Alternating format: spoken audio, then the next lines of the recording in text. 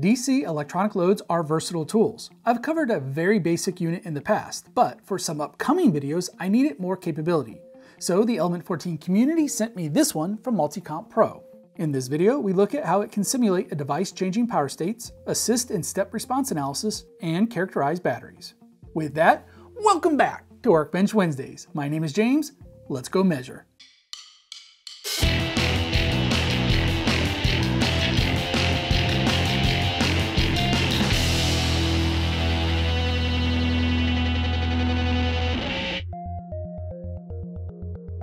Previously, I covered the basics of an electronic load.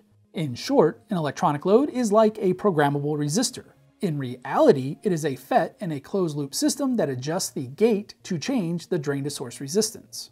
With this simple setup, you can program a current, voltage, or resistance set point to simulate a device under test or load. The one I'm using from Multicomp Pro is available as a 150 or 300 watt model. It supports those basic modes along with some other advanced capabilities. Heads up, I don't have a good way to test the 300 watt capacity, but we do look at some of the other interesting features of this unit. The display has 7 segment digits and some indicators. It has an old school look, but it is very bright and readable. It connects to a circuit via the front panel posts, which are not 4mm banana jacks. Those posts plus the spade connector cables that it comes with are good for high currents, like tens of amps. However, I found it slightly annoying to work with at lower power, which caused me to make this little adapter to make changing cables easier. On the back are a USB, LAN, and serial port for remote programming. There are also screw terminals for remote sense and a trigger signal. Again, for general details of how a load works, I have another video on that. So let's focus on some of the more interesting features of this one, starting with the list function. Loads are often used to test DC to DC converters. Here's one I designed for another video. In that video, I manually changed the settings on a different piece of gear. This time, let's do a little bit of automation. Did somebody say automation? No, we don't need your skills this time. This unit has a list function that creates a load profile. You set the current, the time, and the ramp rate for each step. Now, turns out this manual is pretty terrible. For example, this display is actually for the step after it. So if you end up getting this particular unit, here's how you set up the list or sequential operation. Simply go into list mode, then select the list number. Now we enter the maximum current. Next, tell it how many steps are in your sequence. For ours, the first step is at 100 milliamps with a ramp rate of 150 milliamps per microsecond for 2 seconds. The next step is 500 milliamps with a rate of 1 amp per second for 250 milliseconds. Now a step at 1 amp with the same ramp rate, but will sit there for 2 seconds. And then last, let's go back to the 100 milliamps at a really slow rate for a few seconds. Last again, we have to enter how many times this should repeat with a minimum of 2 for some reason. Okay, here's the full test setup. The DUT is the DC to DC converter. Its input is a bench power supply and its output is connected to the DC load. The oscilloscope voltage probe is connected to the supply output, and I have added a Hall effect current probe. On the scope, yellow is voltage and orange is current. Back on the load, I recall or call the list setup back. With the bench supply already on, I enable the load. On its display, you can see it cycle through the 4 points twice before it goes back into high impedance mode or turns off. And with just this one shot, we can see how much more high frequency noise there is when the amp is drawing more current, like 1 amp. You can also start to see the step response, but more on that in a minute. At this point, I could go back into the constant current mode and set a specific point for more detailed analysis.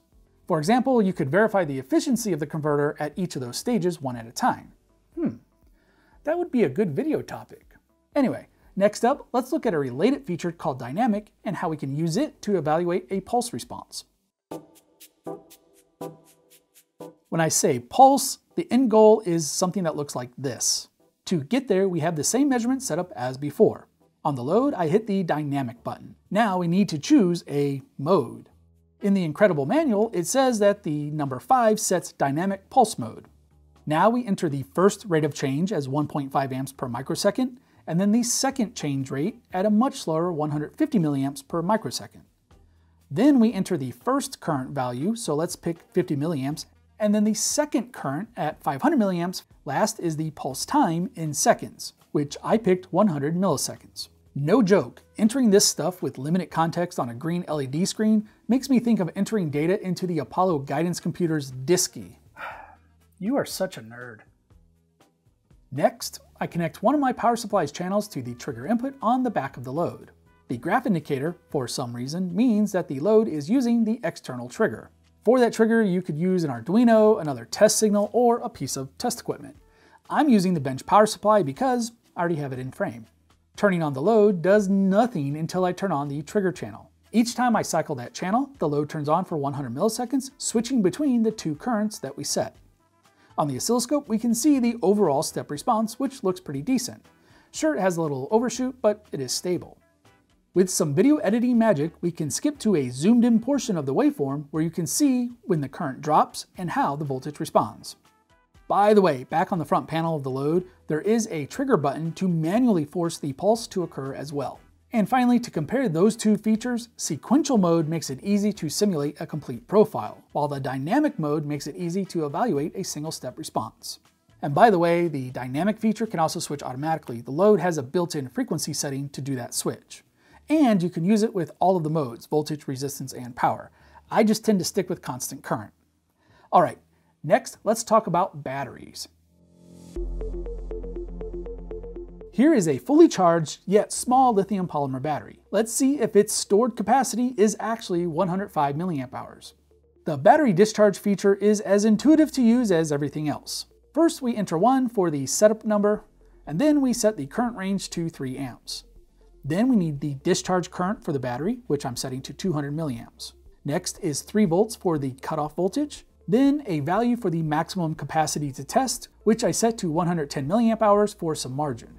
Last is a timeout in seconds, which I'm setting to 90 minutes. To kick off the measurements, you do call 6 and then turn on the load. On the display, you have the instantaneous voltage drop and the current draw, along with the test time in seconds and a charge counter.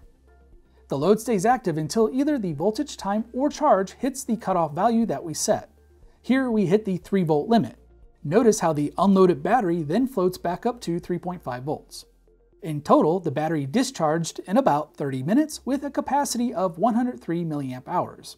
A next step could be using a different discharge current or putting the battery in a temperature chamber or to repeat the cycle multiple times. All things that an electronic load make super easy. My primary reason for wanting this new Multicomp Pro unit over my older, more basic unit is it has more features and I thought a better user interface. Well, it is easier to enter numbers, but some of the features are a little bit ridiculous to enter through the front panel. But maybe with remote programming it would be a little bit easier. Visit the Element 14 community to find show notes with product links to this unit. Remember, that is the best place to ask me questions because I get notified and then I can answer them, sometimes with pictures. As always, thank you for watching. For now, it is time for me to get back to actively modifying a depletion region while coulomb counting on my electronics workbench.